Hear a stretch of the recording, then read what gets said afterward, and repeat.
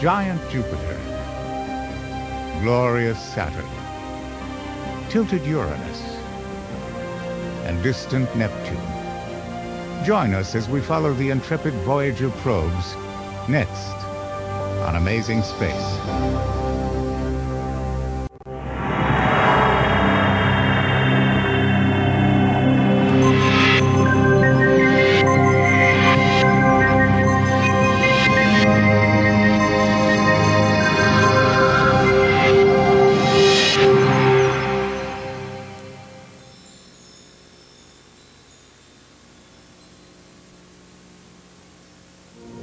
Voyager, an unlikely-looking candidate for the most successful spacecraft ever. In 1977, NASA launched Voyagers 1 and 2 towards the mysterious giants of the solar system, the outer planets.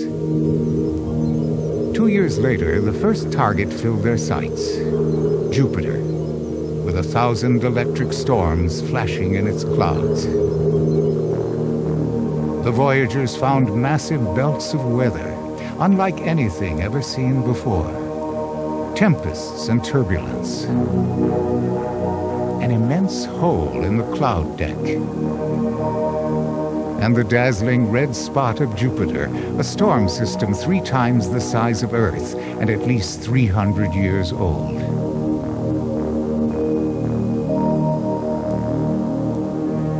As Voyager approached the planet, a portrait of a colossus emerged. Circled by moons as big as planets, trailing their shadows across its immense surface. Jupiter's size overwhelms the mind and the eye. Bigger than 1,000 Earths, bigger than all the other planets put together. Had Jupiter been just 10 times its size, it would have been a star, our solar system a binary one. But its nuclear furnace never ignited. At its center, Jupiter may harbor a tiny solid core set in pressurized ice. But otherwise, it's a huge ball of gas, hydrogen, methane, and ammonia, rotating every 10 hours. Immense Jupiter gives off more heat than it receives from the sun. The combination of heat and spin generates astounding weather bands, circulating at different speeds and directions, and creating wonders like the red spot. It's an anticyclone, a monstrous area of high pressure. When seen in infrared on the right, the source of Jupiter's tempest stands out. Hot gas driven up from the interior glows red. Colder descending gas is white and pale blue.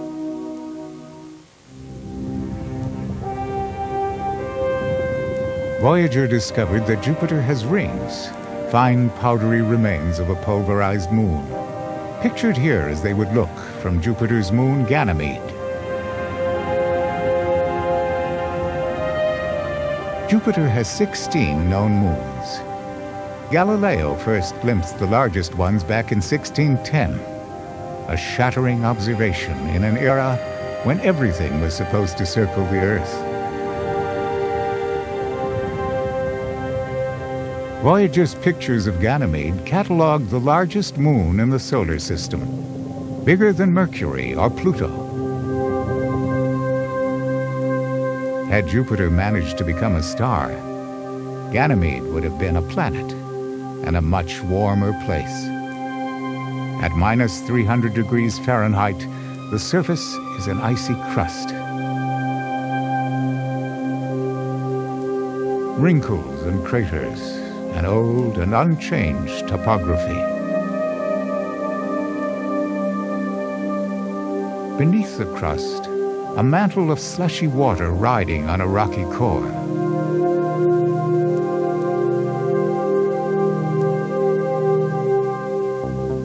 Voyager also scanned Callisto, another planet-sized moon, scarred by an ancient rain of meteors. The probe's next encounter captured an altogether different landscape. The moon Europa was as smooth as the others had been rough. Its surface, looking like a finely cracked eggshell, is probably a thin layer of ice covering a planet-sized ocean. If there's life to be found in the solar system, it probably resides here, in the seas of this moon. Io, the innermost of the 4 big moons of Jupiter, held a surprise for Voyager 1. Volcanic plumes. Caught in the act, mid-eruption, amidst a sulfurous landscape.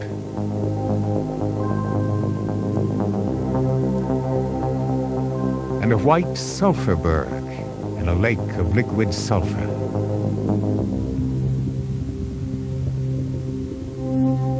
Voyager 2 took a closer look, profiling the most active volcanic body in the solar system. Caught in the gravitational tug-of-war between Jupiter and Europa, Io erupts continuously. Its troubled surface, a crust of sulfur floating on a sulfurous ocean, is smudged with black volcanoes. Io has the only volcanoes seen in eruption other than on Earth. Their Jovian mission accomplished, the Voyagers set off on the long next leg of the journey. Another splendid giant in their sights, Saturn. Amazing Space will return on TLC. Amazing Space now continues on TLC.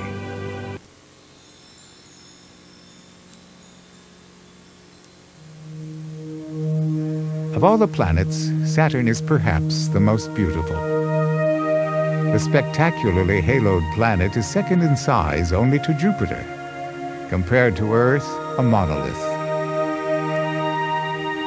75,000 miles across. And like Jupiter, it's a giant ball of gas. If you could find a container big enough, you could float Saturn in water.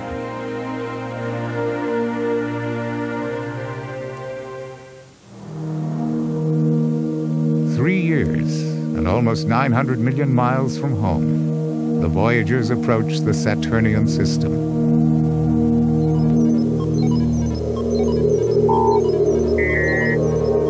First, a swing by Saturn's great moon, Titan. The pictures were a letdown. A haze shrouded the moon. But Voyager picked up enough data to hint at a picture of its surface. With Saturn barely visible through the haze, the view from Titan might look like this. An atmosphere rich in nitrogen, like Earth's, but denser. Lakes and seas on a moon bigger than the planet Mercury.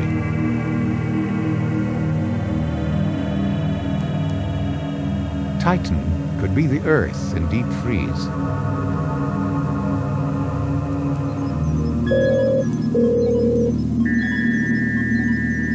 After radioing home the Titan data, Voyager performed a course correction for Saturn.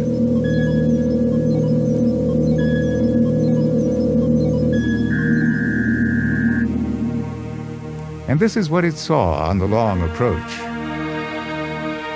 Saturn. Its famous rings and its moons.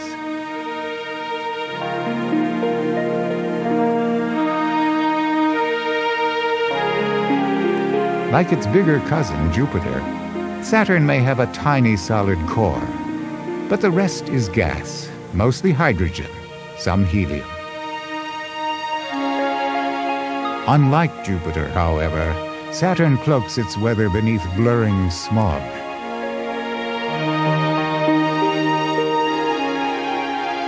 But a change in filter reveals the same frantic weather bands.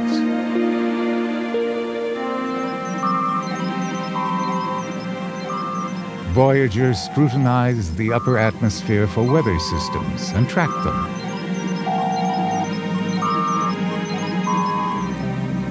Top right, just discernible through the smog, a storm the size of Europe appeared. With a false color filter, another storm stood out. The dark spot below the yellow band.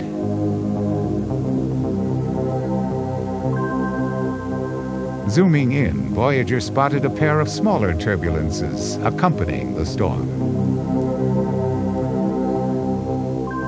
And here, a jet stream, like the gales that whip around the upper atmosphere on Earth.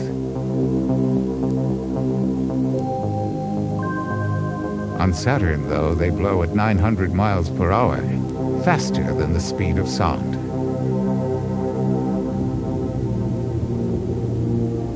Voyager 2 headed on to Enceladus, a tiny moon of the giant Saturn, and one of dozens. It's only 300 miles in diameter. Computers allow us to explore its icy, rocky surface.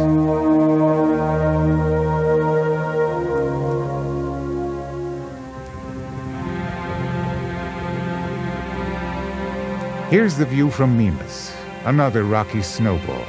Tiny also, but bearing an impact scar the size of Mount Everest.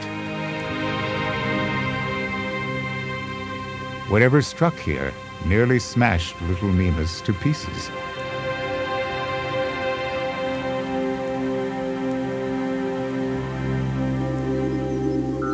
Other moons of Saturn may not have been as lucky.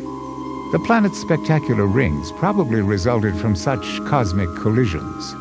Their contents, lunar debris. With the help of an obliging background star, Voyager surveyed the rings. They stretched for 170,000 miles.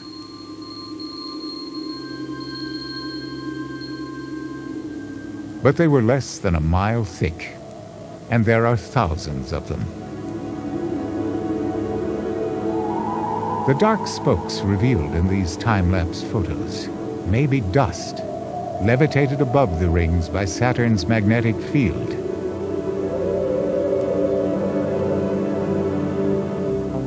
Voyager's pictures ended centuries of speculation. When Galileo first spotted Saturn's strange appendages in 1610, he didn't quite know what to make of them.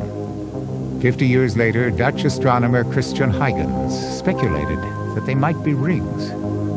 Until Voyager, scientists thought the rings numbered 6 or 7. Instead, the probe found 7 main bands. Each contained hundreds of rings. Seen edge-on, the gaps between the main bands of rings stand out clearly. Shepherded by little moonlets, the particles in the rings range in size from specks of dust to icy rocks as large as cars.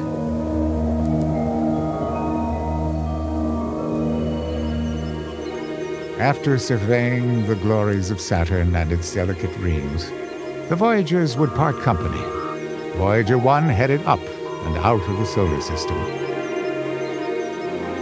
With the sun now just a distant beacon, Voyager 2 turned for Uranus. Amazing Space will return on TLC. Amazing Space now continues on TLC.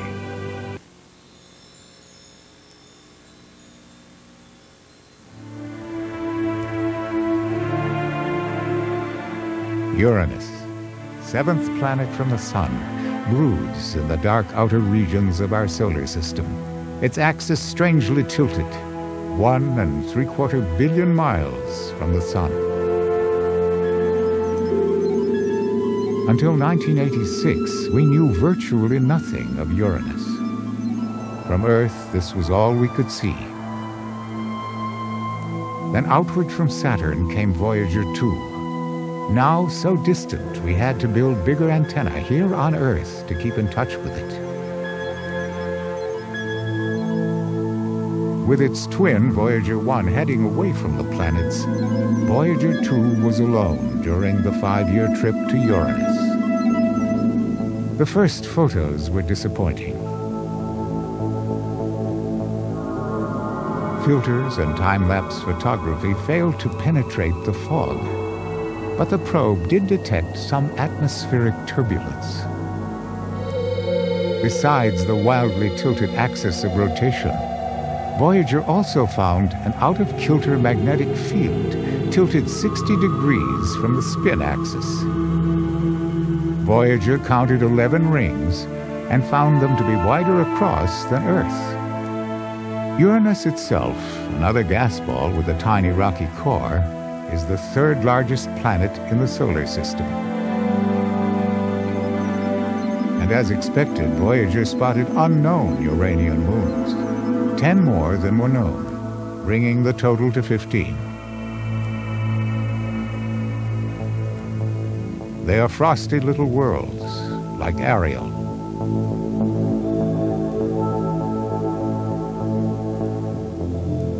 Umbriel, methane-iced. Titania, with a canyon big enough to sever the United States from coast to coast. Titania is the largest, Oberon, the outermost. But little Miranda stole the show, smallest, innermost, and strangely grooved.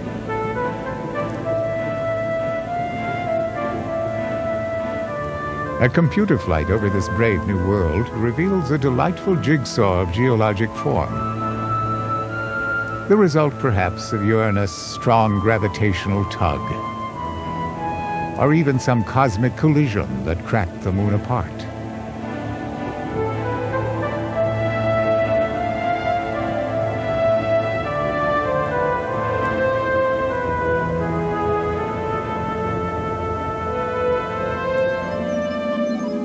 Voyager also scrutinized the rings of Uranus. The probe detected 11 of them, less complex than Saturn's. They seemed to be made of little dark ice blocks. The rings may be the remains of a shattered moon, or an even larger cosmic collision. Uranus may have been knocked sideways by a spectacular crash with an Earth-sized body.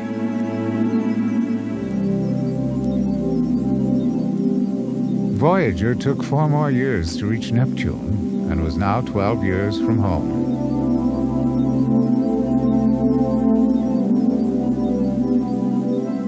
The view from Earth.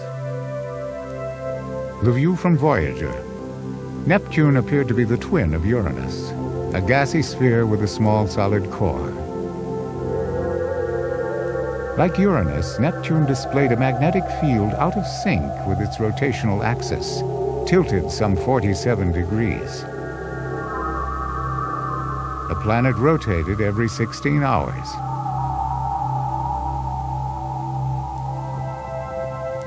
Compared to Earth, Neptune is a giant, but it's slightly smaller than neighboring Uranus. Voyager captured Neptune's weather. White strands of high-altitude cirrus clouds circle the planet. Neptune generates more heat than it absorbs.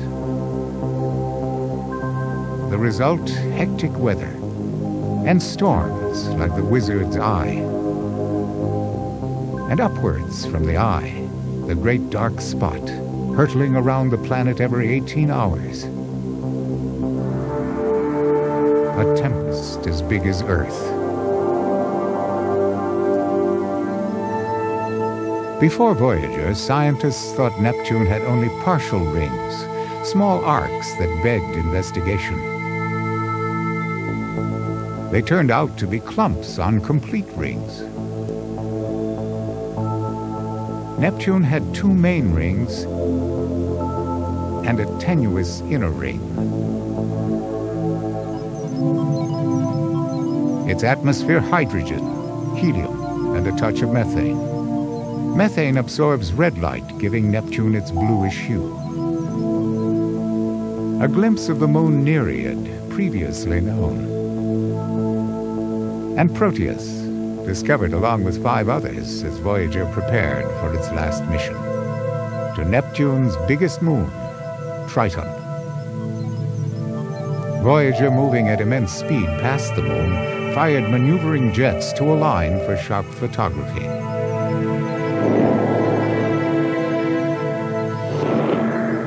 The probe beheld a strange world in its last solar system visit. Triton had the coldest known surface. Frozen eruptions. A wispy atmosphere of nitrogen. A retrograde orbit. And strangest of all, with its trail emphasized in black, a geyser of nitrogen. Triton probably once orbited the Sun, but passing too close to Neptune, it was captured. Out here, with the Sun almost 3 billion miles distant, Voyager's work was finished.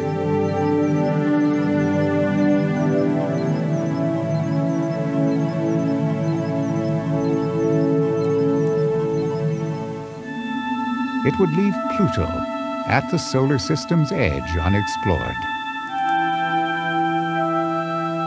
Seen through a telescope on Earth, Pluto is just a blur. Through the Hubble Space Telescope, it divides in two. Pluto has a moon, Charon, that's half the size of the planet. They are tiny frontier worlds that for the time being we can only guess at. Far from the paths of the Voyager probes as they plunge into the galactic depths. A job well done.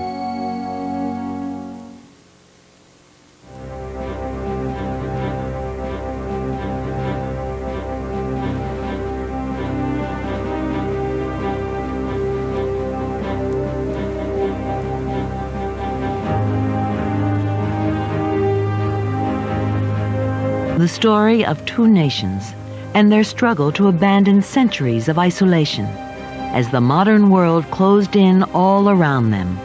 China and Japan, part of this century, next on TLC.